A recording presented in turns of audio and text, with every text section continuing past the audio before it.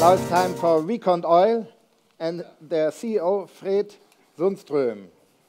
Please come on stage and pitch to us. Welcome to Ecosummit. Welcome back, I should say. Thank you, Jan. Yeah. My name is Fred Sundström. I'm the CEO and founder of Recondoil. Yeah, I would like to start to talk with one of the oldest industry and also blamed for a lot of shit in this world. But can this old black industry become something green? Okay, so I have a few questions to start with. Is it possible to reduce lube oil consumption in industry with 90%?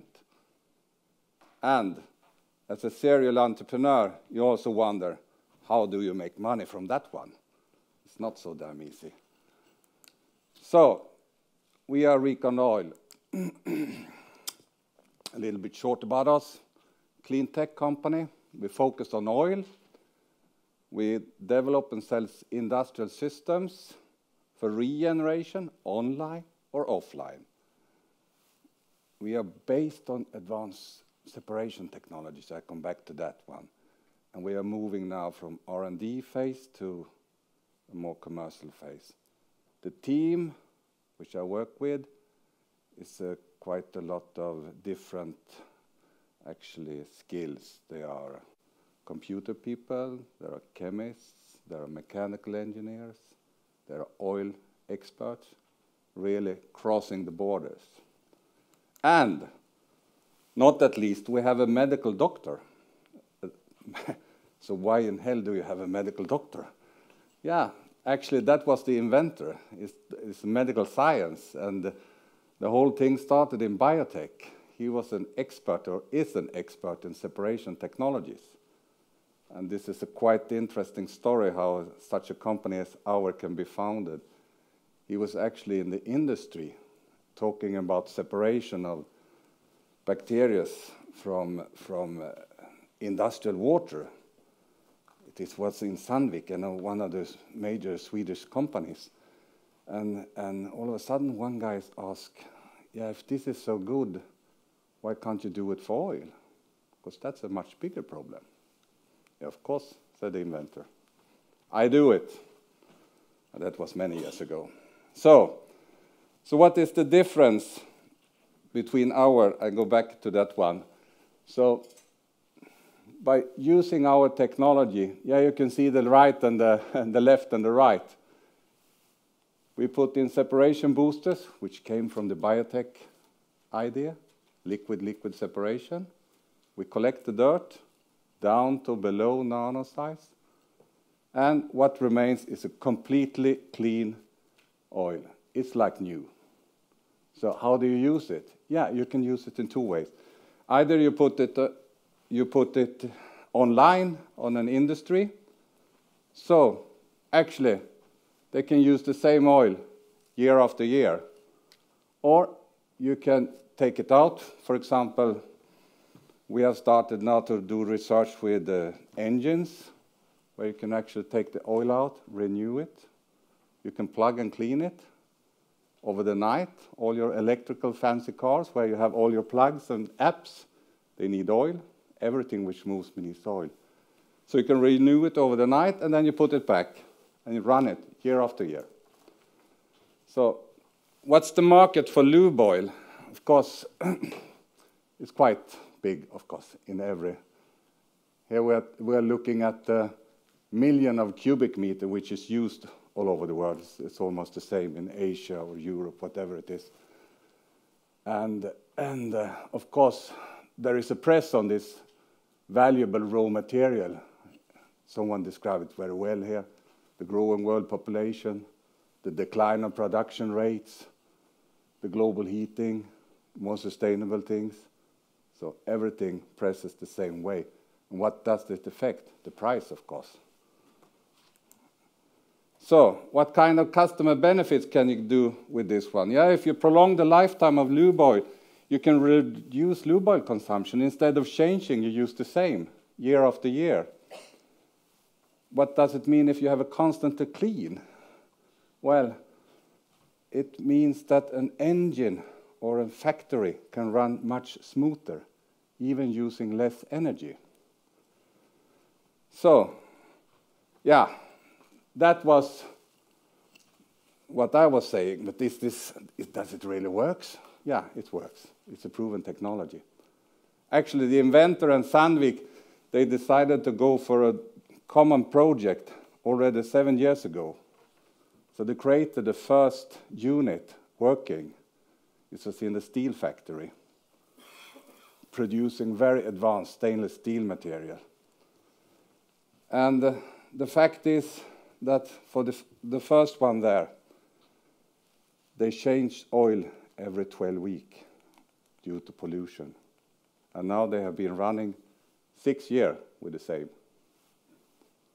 That was number one, avoiding 25 oil changes. Secondly, by doing that and keep it clean like that, they improve the production quality, productivity with 20%, which was, of course, much, much, much more worth than the actually installation itself, which costed around €1 million. And third, of course, they avoid the emissions which have been created if you should have changed oil 25 times. So there was a second unit also built in a totally other place in Czechia for production of stainless special pipes. So when I, as an entrepreneur, met my partner 4 or 5 years, this unit was already working, but it was not made available for the consumer, for the average industry. So what do? You start to create a system, of course. That was number one. We have done an online process module, which we finalized last year, which we called ROCO, Recondoil Completely Clean Oil, but ROCO. We have a software, which is chemical separation boosters. So these two we combine into one unit, and then we create this system. So what kind of business model? Because that was on my mind. How do you create money from something which has to be less? That's always a trick. So the tools we have is, of course, the machinery. Now we are going to downsizing. There are markets, of course. We are looking at the marine marking. We are looking at the metal industry. We are looking at the windmills, which contains many of them, between 300 to 500 liters of lube oil, changing every year, which they never tell you. And, of course, you have to have recurrent sale. That's where the money comes from. And long life oil, I come back to that one. You upgrade the whole thing, and you have separation boosters and license fees. So that's what I call the tools. And this is the business model. Sell the same oil over and over again. The customer use it over and over again, and you sell it over and over again. Either you can even give it away, and then you have a contract that the customer use a complete, clean, renewable oil, and it gets renewed every year, or every month, or every week, whatever. So, by doing that, you really have a sustainable use of oil, and you have a business model. So, what are we doing right now? Yeah, as I said, we are moving from the R&D phase to more commercial phase. We have building an oil recovery center, which is offline cleaning. We have €4 million in order to execute the next 12 months before we start launching the whole thing. We are started to work on the windmills. That's why Bigge has us in the portfolio. He's a part of the financing in that project.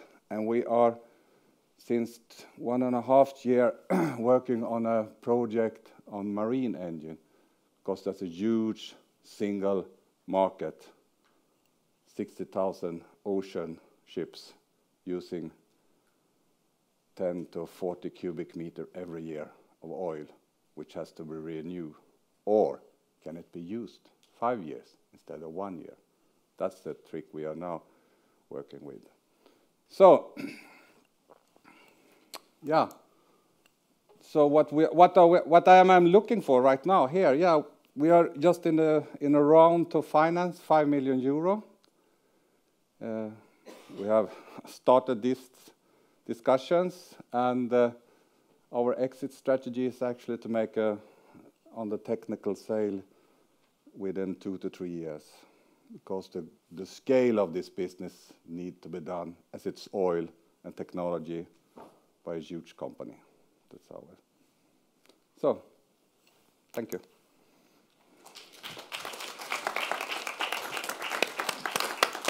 Thank you very much, Fred. Thank you. Do you have a question for Fred of Recondoil? So you are actually having revenue at this stage? Yes. Do you want to tell us how much? We are running on 12 months now and 4 Maybe million. look at the audience. Yeah. Yeah. No, of course. So that we also are heavy on ongoing projects. So we're making revenue, but the profit is another thing. All right. So. Okay. Vitaly, one question. So I remember your presentation at the last Ecosummit in summer, and just to have a feeling of dynamics, what changed compared to, I think it was June. So you are very interesting ideas again, but sort of how developing.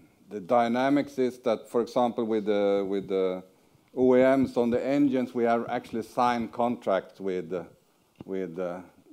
major engine manufacturer, the major separator manufacturer, the major test procedure. So I think there are the dynamics, and we have a lube oil company which is now cooperating with us and deciding actually, are we going to sit on the end of the train or are we sitting in the front row? They like to sit in the front row, so they are now designing oil, specially designed to be reused again and again and again. So things happen. Thank you. Anyhow. Great. Thank you very much, Fred. Thank you. Okay.